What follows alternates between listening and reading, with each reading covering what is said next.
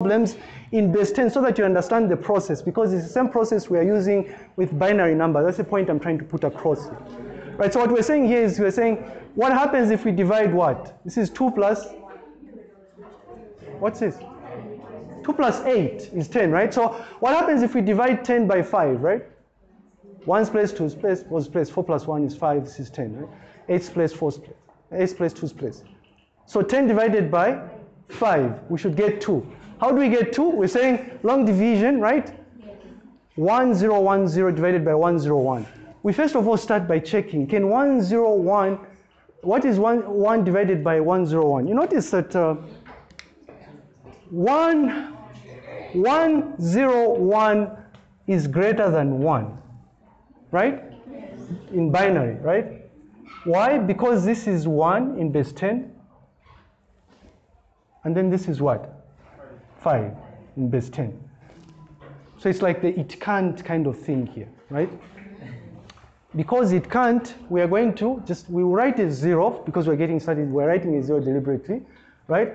And then we check, is 101 base 2 greater or less than 1 base 2? We know that this is 10. Thank you, 10. We know that this is 2, right? So the question is 2 base, what happens if 2 base 10 and 5 base 10? We know that this is still greater, right? So what we do is we just write a 0 as well. But lo and behold, we come across a situation where we have 101 divided by 101, which is the same number. The answer is 1. And then we go with the same sequence of events where we multiply 1 by 101, and then we get 101, we subtract, right? Once we subtract, you notice that we get a 0, right? And then what we do, we're going to drop down the 0 that's remaining there, and then we'd say 0 divided by 101 is 0, and then we converge because we are done, right? And you notice that 10 divided by 5 is what? 2. 0010 is 2, right? 1's place, 2's place. Is that fine? For this? Okay. Okay, fine. So we start by, this only makes sense if you understand the long division in base 10, by the way. We start by checking if we can divide 1 by 101 here. We cannot, so we're just going to write a 0. Can we divide 10 with 101? We cannot because it's less, right? We write a 0.